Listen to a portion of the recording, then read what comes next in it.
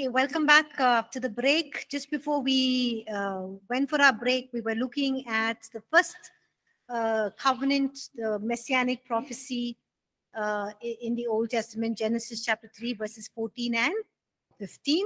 Okay, and we're looking at the last phrase in that verse 15, and he shall bruise your head and you shall bruise his heel. It's basically talking about that the seed of the woman, okay, which means that, you know, Jesus is referring here to Jesus, okay, who came as a human being born to a virgin, okay, will crush the head of the serpent. Bruise here means crush the head of serpent. And we see that Jesus did that on the cross. Okay, we read about this in Hebrews chapter 2, verse 14. So can one of you please read Hebrews chapter 2, verse 14 to 18, please? Or just can read, yeah, Hebrews chapter 2, verse 14 to 18.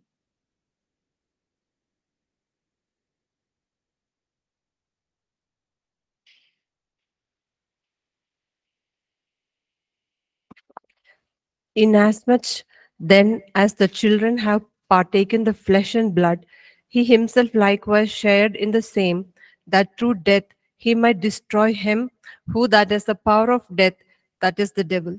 Okay, so verse 14 says that, you know, through his death, he destroyed the power of death, that is the devil.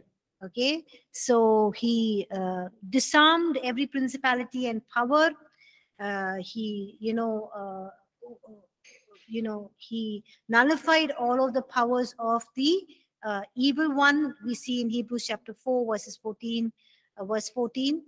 So here the seed refers to he will bruise his head. It's referring to Jesus.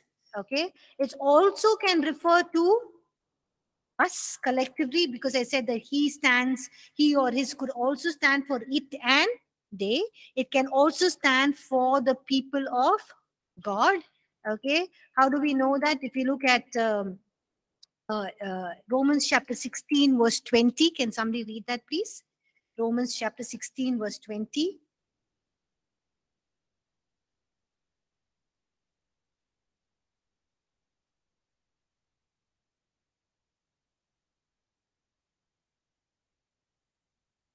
Romans 16:20.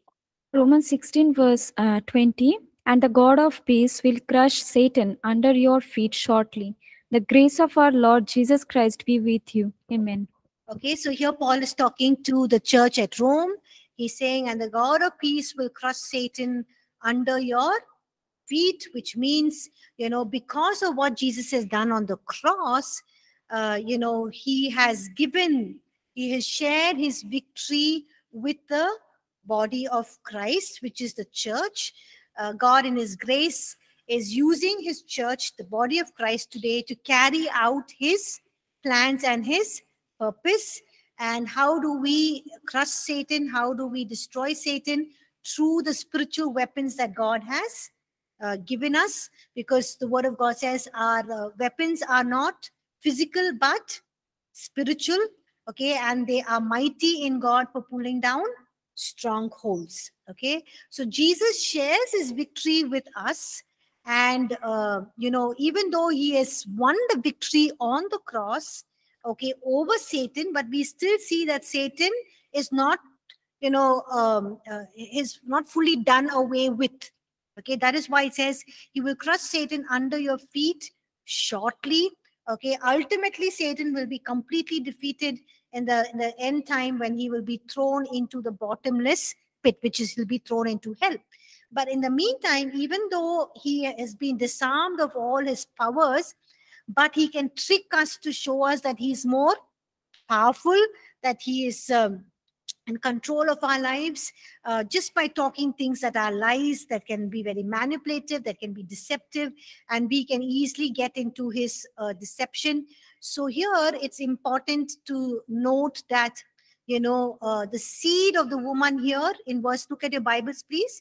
Okay, the figurative sense, we're talking about the seed of the woman. The seed is referring to both Jesus Christ and to human beings. Okay, the small seed can also be demons, but also literally referring to human beings. He shall bruise your head. Christ has already crushed the head of Satan, but also the he can refer to collectively or singularly. So collectively it can include the people of God, because we are on a day-to-day basis, engaging in spiritual warfare where we are crushing Satan, because he is going to bruise our heel. That means it talks here about, an ongoing enmity between Satan and mankind.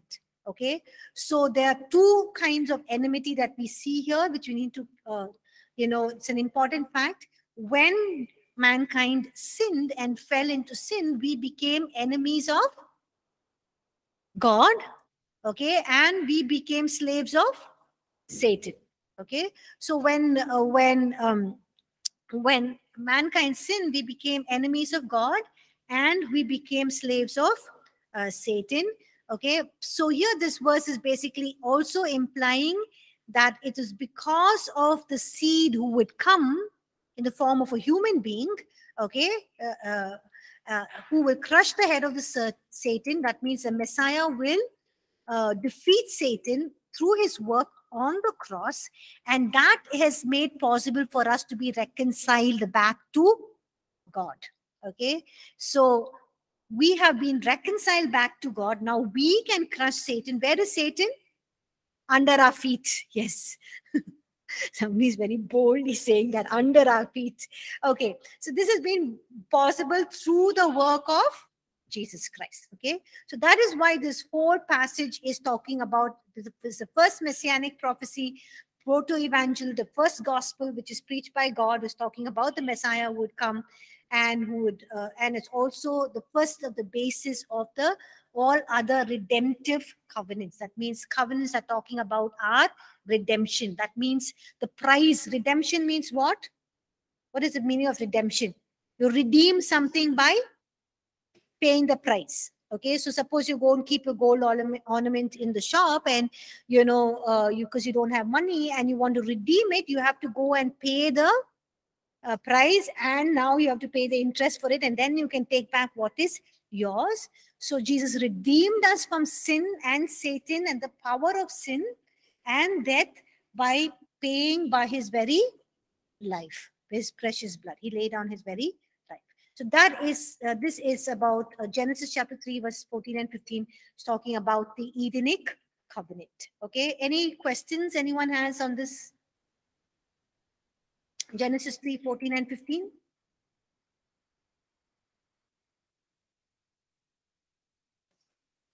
Okay, yes, Rin. Please take the mic. So Rin says a question. Another thing that I want to say is the serpent will bruise his heel and you will crush his head. Okay, it's an ongoing enmity. I forgot to say the second part of it. The second part of it is, after we've been redeemed, even though we become enemies of God, when we believe in Jesus Christ, accept him, we're redeemed out from Satan, redeemed from sin and death. But then also we become enemies of Satan. And Satan is looking continually to, to harm us, okay, bruising our heel, but we can crush his head. So we need to know what authority that we have received because of the new covenant that we are part of. Okay. Yes. Yes. Rick.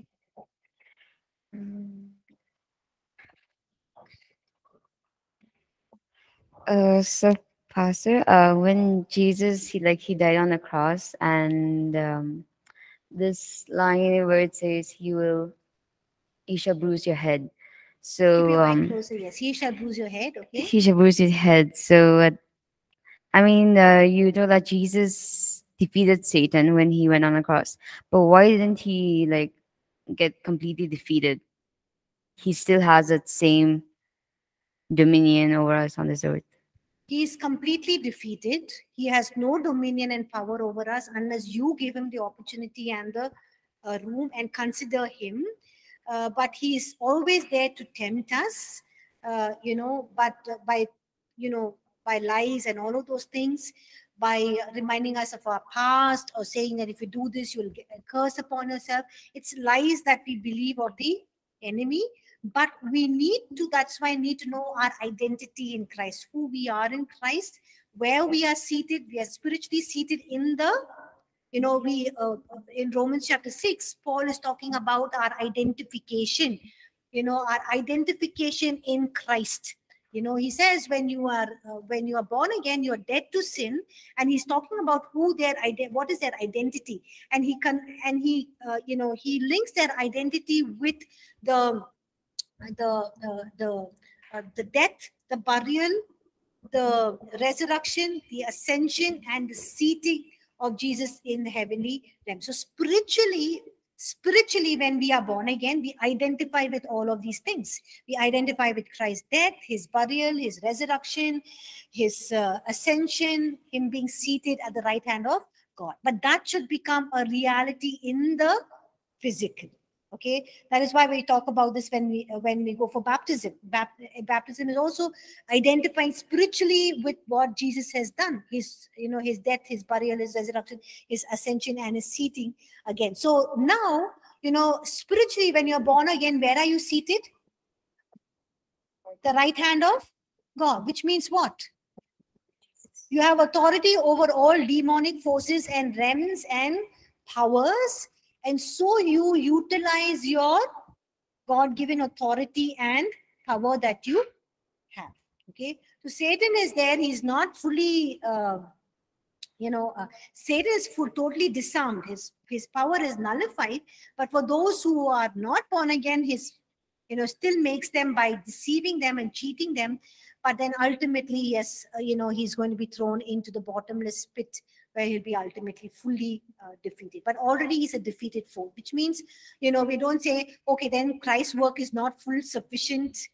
It is the full sufficient perfect sacrifice that he made. Everything is done and completed. Okay. But only thing, Satan has to be thrown into the bottomless pit. Yes. Yes. Please take the mic quickly. Please pass it on quickly. You can move and yeah. Ma'am, what you will bruise his heel means? Like, how we can see it? You will bruise his heel. Where does the snake usually come and where does he come and attack us?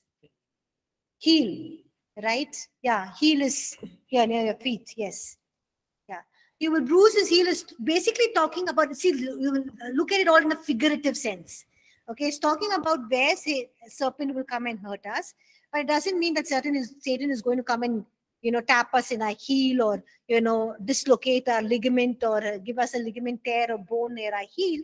It's basically talking about a figurative sense, an ongoing enmity between the children of God and Satan.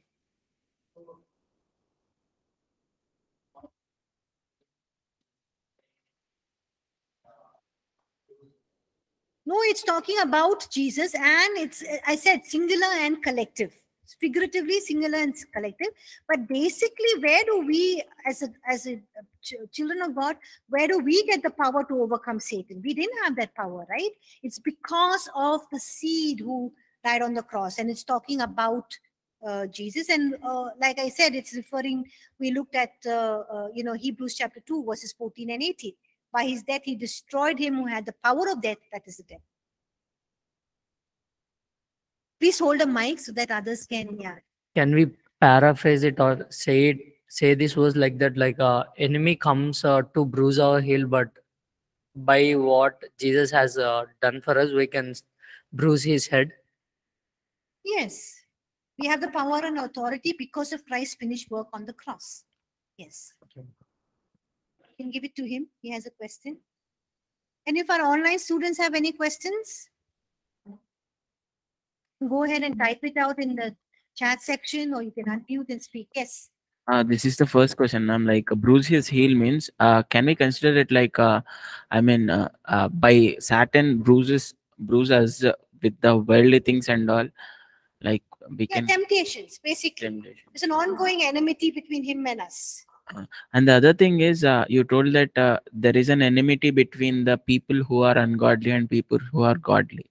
How we consider this enmity in between the No, ungodly not people? enmity between the ungodly and the godly. Here I'm talking about a small seed. Yeah, I Talk mean, about the, you said like in the seed norm, small letter seed, and when you're comparing this seed and seed, you told that the enmity between this ungodly people and the people who the know. small seed can refer to demons or also to the, to those who are ungodly. I mentioned. And what is the enmity between the ungodly people and And godly godly. people? Yeah. There is we don't see each other on equal terms in what we believe and what we do. Godly people means Gentiles, ma'am, or No. Ungodly people means those who I said whose father is the devil, who do evil. okay, I thought Ungodly. ungodly people means Evil. Gentiles. Yes. Evil people whose father is Satan. Yes. Anyone has any other questions? Okay, no. If no, we'll move on to the next covenant which God makes. Here we're talking about, the prophecies relating to Christ's birth. Okay, so the first one we looked Genesis chapter 3. The next one we look at Genesis chapter 22 verse 18. So can somebody please read that? Genesis chapter 22 verse 18. In your seed, all the nations of the earth shall be blessed, because you have obeyed my voice. Okay, so here God is reconfirming his covenant with whom? With Abraham. Okay, what does he say earlier to Abraham when he makes a covenant with Abraham? You remember what he says earlier when he makes a covenant with Abraham? The first few instances, what does he say? Through you, all the generations or families or the nations of the world will be blessed. Okay, Genesis chapter 12 verse 3. Okay, in you all the families of the earth will be blessed. But look at what God is saying in Genesis chapter 22, which is actually reconfirming the covenant which he makes with Abraham. What does he say here? In your seed. And the seed is singular or plural? Singular. It's not talking in your seeds, which means we can say in your generations to come, or in your descendants. It's here is talking about seed. But what is the seed? Capital S or small s? Small s. But actually here, it is talking about the promise of the coming of the Messiah. Okay, so this is also part of God's covenant to Abraham, where God is promising that through Abraham's seed, not talking about through Abraham's seed, meaning Isaac, okay, which is his seed, but here a descendant, all the nations of the earth will be blessed. He's basically referring here to the Messiah. How do we know that it's here referring to Messiah? Because Paul in the New Testament, he's writing to the church at Galatia. Okay, Galatians chapter 3 verse 8 and 16. So can one of you please quickly read Galatians chapter 3 verse 8 and 16? And the scripture foreseeing that God would justify the Gentiles by faith, preached the gospel to Abraham beforehand, saying, in you all the nations shall be blessed. Now to Abraham and his seed were the promises made. He does not say, and two seeds as of many, but as of one, and to your seed who is Christ. So here very clearly Paul is mentioning and referring to what we read in Genesis chapter 22 verse 18, where and Paul is saying it does not say and to seeds as of many, but it's talking about one, which means and to your seed, and in your seed, and he's saying this seed is whom? Christ. So this his seed here basically indicates that God was speaking about Christ himself. Okay. And the American Standard Version reads, and in thy seed shall all the nations bless themselves. Thy seed. Okay. So this implies that all the nations of the earth whether they are Jews or Gentiles, will be based, will receive justification or be made righteous or receive salvation. How? Not by works, but by grace. By grace through faith. Okay, through faith by grace, or by grace through faith. Okay, so what actually Paul is trying to bring about here, he's saying that, hey, the Jews were, causing a lot of problem in the early church.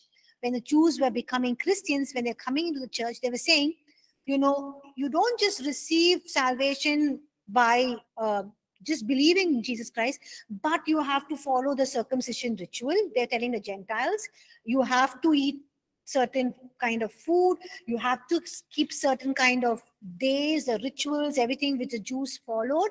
And that was becoming a problem on the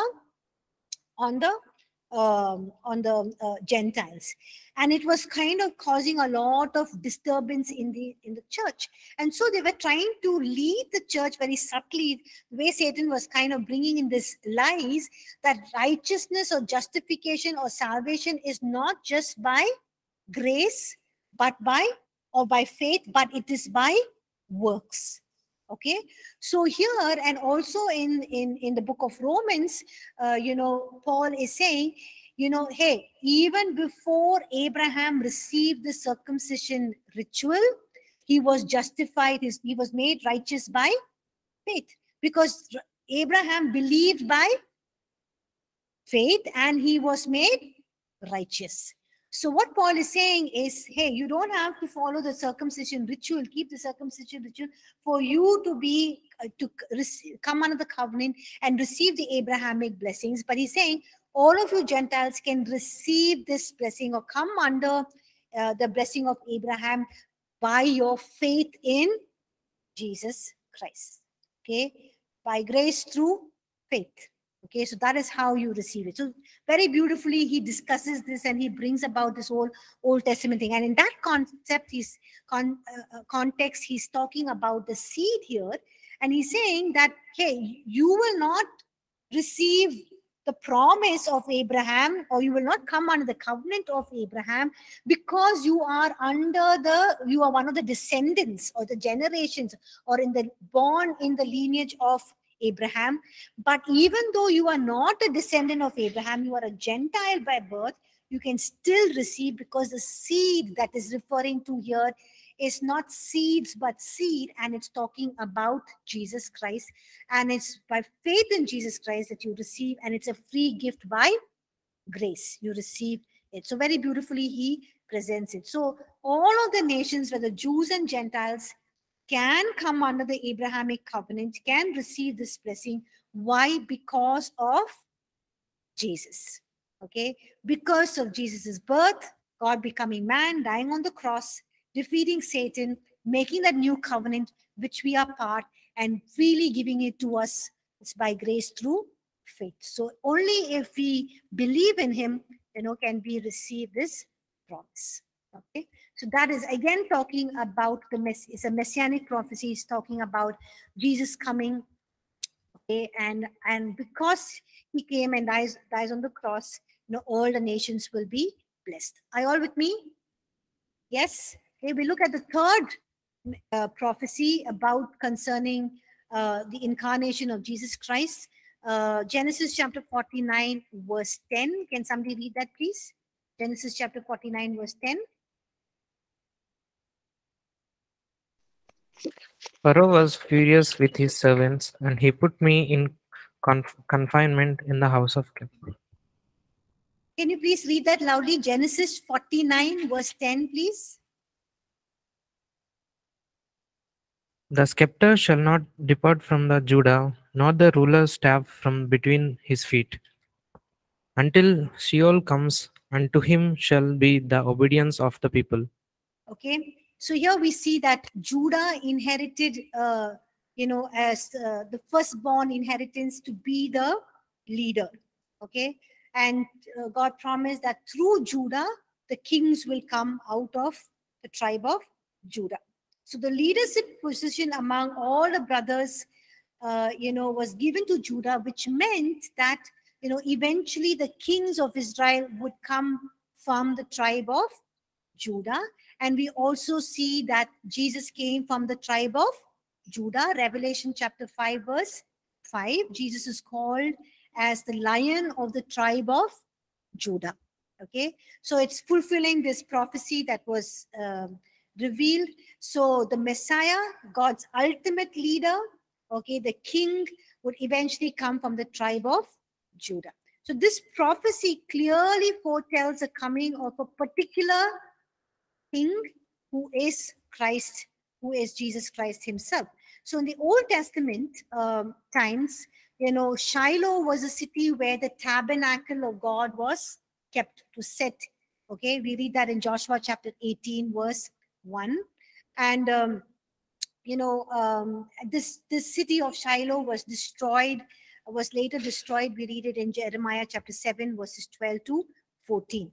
But if you look at the meaning of this word Shiloh, there are two words, shel and lo. Okay, Shiloh, two words, shel and lo, which means to whom it belongs. So the word Shiloh means to whom it belongs. So if you basically read this sentence in this verse, it says the scepter shall not depart from Judah, okay, nor a lawgiver from between his feet until the one comes to whom it belongs. Okay, so instead of saying Shiloh, we read it as until the one comes to whom it belongs. So who does it belong to? The rule, the scepter. Scepter means, what is power. It's rule, authority. Okay, so who does this scepter belong to? Jesus Christ. Okay, so Jesus came out of the tribe of Judah. We read also this in Revelation chapter 5 verse 5, Hebrews chapter 7 verse 14. And so it's referring to how Jesus would come as the ultimate king. And here the last phrase, and to him shall the obedience of the people. Okay, the last phrase talks about, and to him shall be the obedience of the people, which is here talking about the prophecy referring to the second coming of Jesus Christ. Okay, the first part of the prophecy is talking about the incarnation, the Messiah coming. Okay, the last phrase is talking about the second coming of Jesus Christ. When it says, to him shall the obedience of the people be. In one of the versions, it says, unto him shall the gathering of the people be, or that the nations will obey him. So all the nations who obey him when Jesus comes the second time, they will all be gathered up unto him. Okay, be gathered up to him. So this is the third messianic prophecy that's talking about the incarnation of Jesus Christ in Genesis chapter 49 verse 10. Any questions so far? Online students?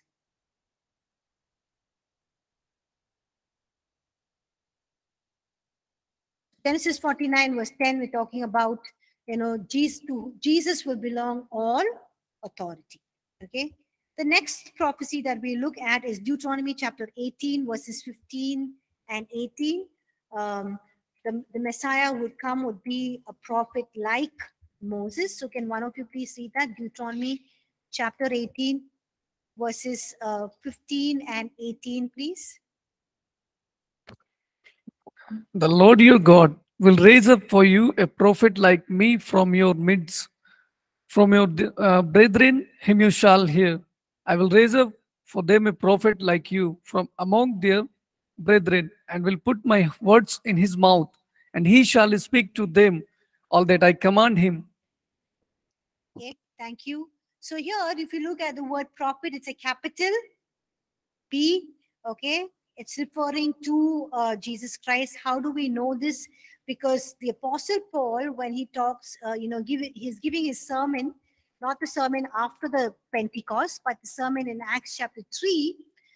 He reveals to us that this prophet referred to in Deuteronomy chapter 18 verse 15 and 18 is Jesus Christ. So if you look at Acts chapter 3 verses 20 to 26, okay, We're not going to read it, but it's basically, he's talking about the prophet, and he's saying this prophet is whom? Jesus Christ. Okay, so how do we know that this prophecy here mentioned in Deuteronomy chapter 8, which is talking about a prophet, with a capital P, is Jesus Christ, was what was revealed to Peter when he speaks his sermon in Acts chapter 3. You can read that in verses 20 to 26. Okay. Also, we see in John chapter 3, verse 34, that the Apostle John testifies that Jesus is the Messiah that we are looking for when he says in John chapter 3, verse 34. So can somebody read that, please? John chapter 3, verse 34. For he whom God has sent speaks the word of God, for God does not give the Spirit by measures. For God gives the Spirit without limit. Okay. But here it says, so the one who God has sent speaks the word of God. Okay. So what is the promise here in Deuteronomy chapter 18, verse 18? He says, God says, I will put my words in his mouth, which is talking about the his is here referring to the prophet, is referring to Jesus Christ. He says he will speak to them all that I command him. That's why Jesus, frequently we see and read in the gospel, Jesus says, I only say what I hear my Father say. Okay, it's going back to this prophecy in Deuteronomy 18, verse 18. Okay, the next prophecy concerning the incarnation of Jesus Christ is in Isaiah chapter 7, verse 14, and Isaiah 9, verse 6, where it is revealed to us that a virgin shall bear a son. Okay, so can somebody else read that, please? Isaiah 7:14 and Isaiah 9:6.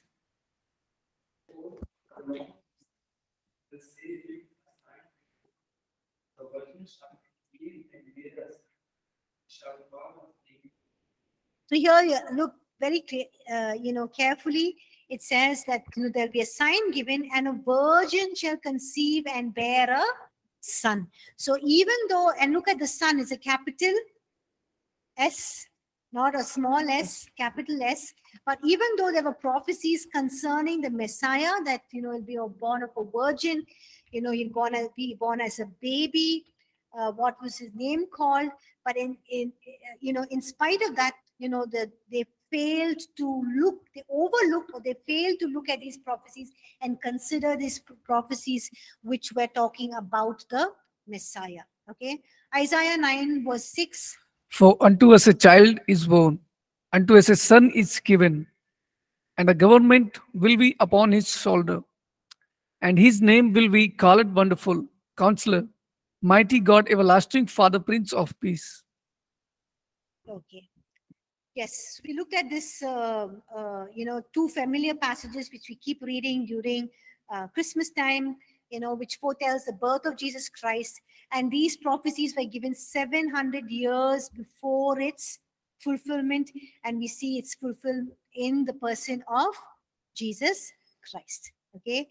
The next prophecy is he will come from Bethlehem. We already looked at this, Micah chapter 5, verse 2. Can somebody read that, please? But you, Bethlehem, Ephrathah, though you are little among the thousands of Judah, yet out of you shall come forth to me the one to be ruler in Israel, who's going forth from of old, from everlasting. Okay, thank you. So here we see that, this prophecy was fulfilled in Christ's coming out of Judah. We read this in Matthew chapter 2, verses 1 to 6. Okay. But when Herod had called the people and the chief priests and the teachers of the law, and he asked them where this Messiah was going to be born, what do they say? In Bethlehem in Judea. Okay. They replied, because they said, this is what the prophet has written. So this is what the prophet Isaiah has written. So, Herod wanted to know after wise men came, and they wanted to know where this king would be born. And so he called all the priests and the teachers of the law and asked them, and they said, in Bethlehem in Judea. Okay. And we see that Jesus was born in Bethlehem in Judea. So it was fulfilled. And it says, whose going forth are from of old, from everlasting. So Jesus is the Messiah who is from everlasting, eternity past to eternity future. We already studied this in our first chapter. Remember this thing that we read and studied in chapter 1? Okay. Okay, so this is another prophecy that talks about that the Messiah will come from Bethlehem, and we see its fulfillment happening as we look in Matthew chapter 2, verse 1 to 6, that Jesus was born in Bethlehem in Judea. And also the chief priests and the teachers of the law will testify to this fact that the king or the Messiah is going to be born in Bethlehem in Judea. Okay, the next prophecy is in Zechariah chapter 9, verse 9. So can somebody read Zechariah chapter 9, verse 9, please? Rejoice greatly, O daughter of Zion. Shout, O daughter of Jerusalem. Behold, your king is coming to you. He just and having salvation, lowly and riding on a donkey, called the foal of a donkey. Thank you. So here it's talking about Jesus's triumphal entry into Jerusalem. Okay, remember they put him on a donkey and then they spread their cloaks and their clothes and they wave palm branches. So did that take place when Jesus, during Jesus's time here on earth? Did it take place? Yes, but this was a prophecy that was told or revealed 400 years before its fulfillment. And we see that Jesus did enter Jerusalem just before his, he was taken away and crucified. We see him entering Jerusalem, riding on a donkey's colt. And we see this fulfilled, and we read about this in Matthew chapter 21, verses 1 to 11. Okay, but before it happened, it was already prophesied 400 years prior to it by the prophet Zechariah in Zechariah chapter 9, verse 9. Okay, the next prophecy in Malachi chapter 3, verse 1. Can somebody else read, please? Malachi 3, verse 1. Behold, I send my messenger, and he will prepare the way before me. And the Lord whom you seek will suddenly come to his temple, even the messenger of the covenant, in whom you delight. Behold, he is coming, saying the Lord of hosts.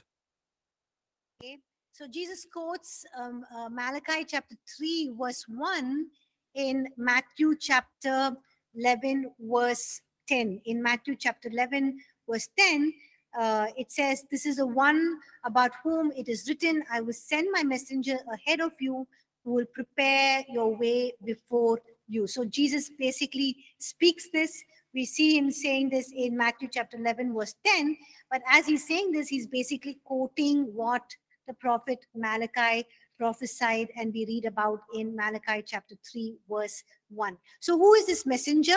Behold, I send my messenger, John the Baptist. Okay, who is the my? Behold, I send my messenger. God is saying, because I send my messenger. Okay, so John the Baptist was the messenger who would prepare the way for whom? Jesus Christ. Okay, so we see this in we look at other references to this prophecy in Isaiah chapter 40, verse 3, Luke chapter 1, verse 76, and John chapter 1, verse 23. So can somebody read verse Isaiah chapter 40, verse 3, please, loudly, clearly for us? Isaiah chapter 40, verse 3. The voice of one crying in the wilderness, prepare the way of the Lord, make straight in the desert a highway for our God. Okay, so here it says a voice of one calling in the wilderness. So who is that? Was in the wilderness, John the Baptist. We see this also. I read this in John chapter 1, verse 23. John replied in the words of Isaiah the prophet, John himself attesting to the prophet Isaiah and what was written in Isaiah chapter 40, verse 3. He says, I am that voice of one calling in the wilderness, make straight the way of the Lord. So what John is saying is, hey, the prophet Isaiah prophesied. We read this in Isaiah 40, verse 3, and he says, John is saying, I am that, I am that voice of the one who's calling the desert, make straight the way of the Lord. Okay. Luke chapter 1, verse 76. Can somebody read this?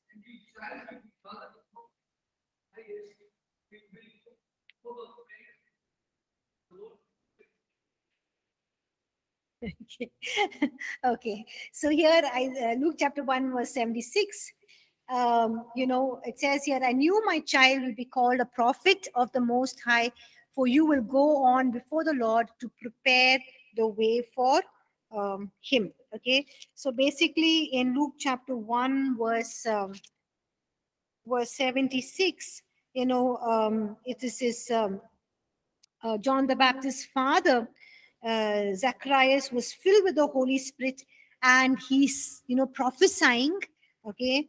And when he prophesies, he's basically quoting the scripture about the child, who would go forth and prepare the way of the Lord before him, which is referring to John the Baptist. Okay. Also, we see that, and the Lord whom you seek will suddenly come. So we look at the first half of this prophecy. Okay.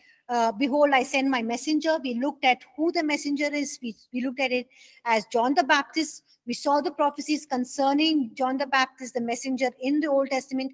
We saw its fulfillment in the New Testament in Luke chapter 1, verse 76, and John chapter 1, verse 23. Now, the latter half of Malachi chapter 3, verse 1, he says, and the Lord whom you seek will suddenly come to his temple. Okay. So was this prophecy also fulfilled? Yes. When Jesus suddenly comes to the temple, in John chapter 2, verses 14 and 15, he comes to the temple and he sees all of them, running their business. They're having stalls, selling animals for sacrifice, money changers, changing the money, because people are coming from various parts of the world for the Passover feast, and buying the animals for sacrifice. And Jesus was so angry because they were making the house of his father a marketplace and a den of thieves, where they were robbing people, which means in the market, if a dove was sold for, say, 10 rupees, they would sell it here for 15 rupees. Okay. And they would, actually fleece or, cheat these poor travelers, because they won't have time to run to the market and come and, so they just buy it from the temple. And Jesus was so angry, he clears the temple. Okay. So the prophecy also here we read that is fulfilled, where he will suddenly come into the temple. And then even the messenger of the covenant in whom you delight, behold, he is coming, says the Lord of hosts. Now, this prophecy about Jesus coming, what is he saying? That the messenger of the covenant. So Jesus was the one who initiated the new covenant, right? He initiated the new covenant. Hebrews chapter 8, verse 6 to 13, where Jesus is spoken of as the mediator of the new covenant. So can somebody read Hebrews chapter 8, verse 6 to 13, please? But now he has obtained a no excellent ministry, inasmuch as he is also mediator of a better covenant, which was established on better promises. For if that first covenant had been faultless, then no place would have been sought for a second, because finding fault with them, he says, behold, the days are coming, says the Lord, when I will make a new covenant with the house of Israel and with the house of Judah, not according to the covenant that I made with their fathers in the day when I took them by the hand to lead them out of the land of Egypt, because they did not continue in my covenant, and I discouraged them, says the Lord. For this is the covenant that I will make with the house of Israel after those days, says the Lord. I will put my laws in their mind and write them on their hearts, and I will be their God, and they shall be my people. None of them shall teach his neighbor and none his brother, saying, know the Lord, for all shall know me, from the least of them to the greatest of them. For I will be merciful to their unrighteousness and their sins, and their lawless deeds I will remember no more. And that he says, a new covenant he has made the first absolved. New, now what is become Absolute. is abso- absolute, absolute, and growing old is ready to vanish away. Okay, thank you. Amen to that. So here we see here very clearly it says, but in fact, the ministry Jesus has received is a superior to theirs as a covenant of which he is the mediator. Which is he's a mediator means he initiated, brought about the which covenant? The new covenant. I think that is. Be careful. I think your hand is static. That is why you are getting a shock. Okay. So it's a media. I think you can put off that mic because he's getting a shock. Can you just put it off here? Huh? Oh, can you take that from him, Chirag? Otherwise, he'll get a shock. Can you take it? Yeah. Be careful. Okay. So Jesus is the mediator of the new covenant. The new covenant is much superior to the old covenant, and it's established on better promises, and also talks about here, how it is a superior covenant where God himself is going to write it in the hearts and minds of people. He will be their God, they will be his people, and he will teach his people. So Jesus, we see, is the mediator of the, or initiator, the one who brought about his new covenant. How did he bring about his new covenant? When he died on the cross for our sins, he paid the full and made the full sufficient perfect sacrifice. He initiated the new covenant. So we are part of the new covenant, which is based on new promises. Okay, so here we see this this whole prophecy here in Micah chapter 3 verse 1, which is talking about John the Baptist, which is talking about Jesus coming to the temple, and also about the covenant, which Jesus is the mediator of the new covenant, was fulfilled all in when Jesus was born and when he lived here on the earth. Okay. Any questions? Yes, please take the mic and ask so that our online students can also hear. So here, the messenger of the covenant, it refers to both John the Baptist and also Jesus Christ. The messenger of the covenant. Is it refers to both the people? Like both Even the messenger of the covenant. Yeah, see, if you look at, that's what you need to see the verse. Look at the verse. What is how is the first messenger mentioned? Small m. Second? It's capital M. Yes. Messenger of the covenant, talking about Jesus Christ. Okay. Anyone else has any other questions?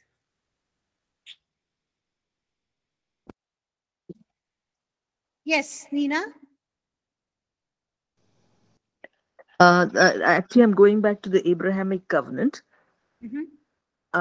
The thing is in Genesis 12:3, when God told Abraham that all the families of the earth would be blessed through him or through his seed. So Genesis 22:18, which is is that just clarifying this, because there are also mention of your descendants will be like the stars in the sky, and so yes, through Jesus, yes, which is clarified in Galatians again, that all it is going to happen through Jesus, but the descendants are all those who believe, isn't it? The descendants of Abraham, because it says that all those who are of faith are blessed with believing. I mean, like Abraham. Yes, you're So, absolutely right. Yes. yeah. Okay. So descendants are also talking about all the people who are going to be coming to believe. The promise to Abraham is that because first he says, in you all the families of the earth will be blessed, and that was again clarified in 22:18 Genesis, when it says seed is mentioned, and then again it's clarified in Galatians saying who the seed is. But then the descendants would be all those who believe, right? Yes, all those who believe, who put their Believe in God. Jesus Christ. Yeah. Yes. Okay, thank you. We see how beautifully God has even preordained, that it's not only the Jews, his chosen people, that he wants to know him and be part of this blessing, but also the nations around. So we know that God is not a partial God. He incorporates also other nations. He also wants them to know him as their Lord and Savior. And also he knows in the future this will be a problem because, the Gentiles will come to faith. And so how can they receive the blessing? So here it's talking about, all those who come to faith, because Abraham was justified by faith even before he received the circumcision ritual, which is a sign of the covenant. The sign of the covenant was the circumcision ritual. So he was, even before he did that covenant, he was justified because of his faith. He was made righteous before God. Justified means made righteous before God. So also all those who believe in Jesus Christ, because they put their faith in him, will be justified by faith and will be part of the covenant. Of course, now the new covenant that is there because of their faith in Jesus Christ, but also the Abrahamic blessings. Yes. Yes. Okay.